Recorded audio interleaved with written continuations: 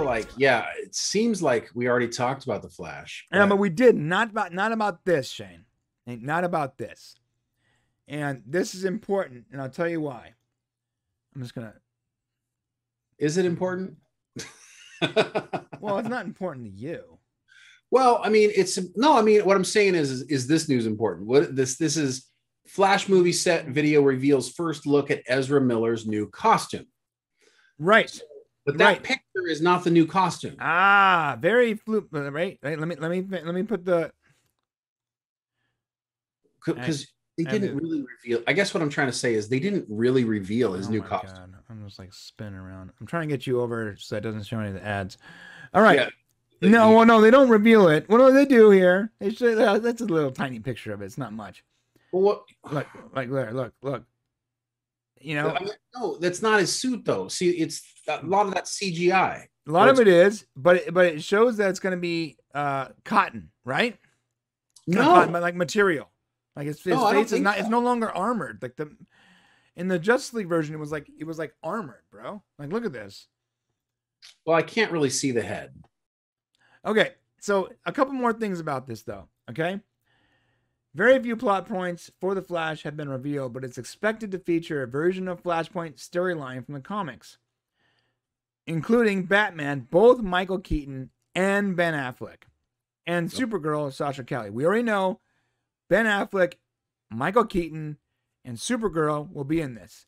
Yes. Right? Plus, the Arrowverse's Grant Gustin, who plays Barry on television, reportedly has a cameo in The Flash. That's good. I'm glad. I'm really glad that Grant's going to get that. He should. Right. And hope maybe he makes it his last cameo, if I were him. Maybe. Because he's a good actor, man. So far, much of the news about the film has surrounded the set pictures and videos that emerge online. So here's the reason why this is interesting. Because if you've been following the news on, the people that are just watching the set footage and all that, we actually saw, and I don't have it here, and I don't want to get taken down, but there's a scene where it shows Ben Affleck riding so Ben Affleck's definitely in the movie. He's riding a Batman motorcycle that actually looks like one of the motorcycles that Michael Keaton would have ridden. Oh, okay. And through the central city. And there's shots of Supergirl in the Supergirl costume, but it's using the same exact crest of Henry Cavill's Supergirl. It's the crazy like the filigree one, not the Superman that we're used to. It's the Henry Cavill Superman crest is very specific to Man of Steel. And she's rocking the same exact crest. So it is set in that universe, has Ben Affleck, has Supergirl, has Michael Keaton, has Grant Gustin. It's 100% going to be a Flashpoint thing. If it is going to be Flashpoint, there will be a Gal Gadot, which she's also, there's talks of her in it. There's like some IMDb stuff, but nothing 100% out there yet.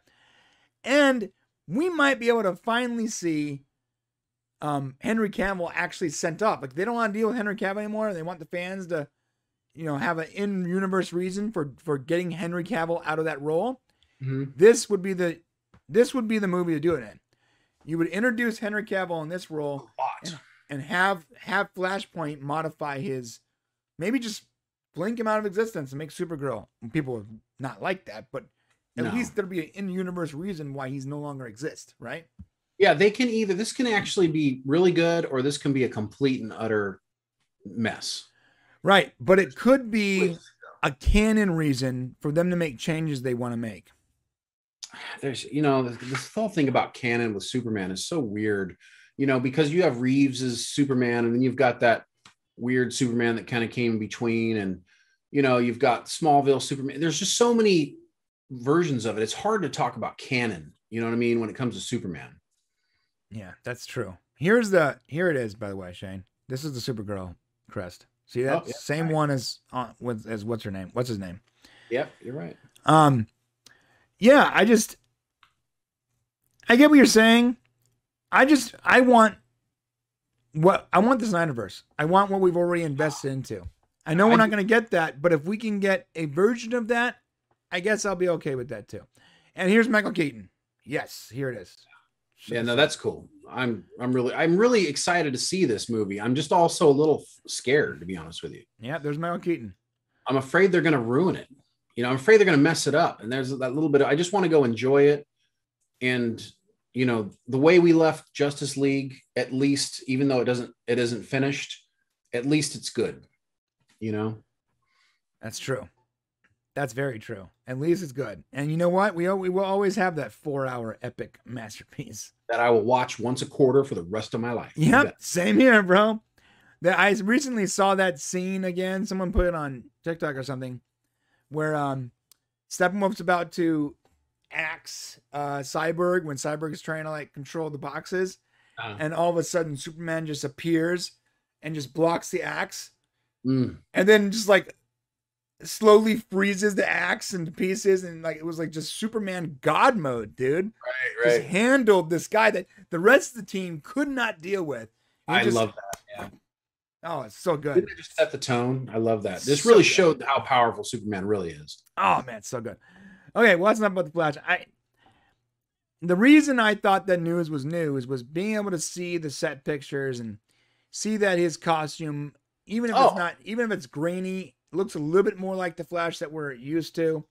Totally newsworthy. I just was saying that I just didn't felt like we got much from those pictures of the Flash. Now those other ones with the Supergirl and Michael Keaton, and you know, those are cool. I just felt like it's basically showing us, you know what it's showing us? That there's going to be a lot of CGI to his outfit. Yeah. Well, yeah, that's true. That's true. But I didn't really like the armored look. As much as I liked the Zack Snyder's Justice League, I never really liked the armored look on him. Yeah, I didn't actually like that myself. I kind of prefer the way Grant Gustin looks.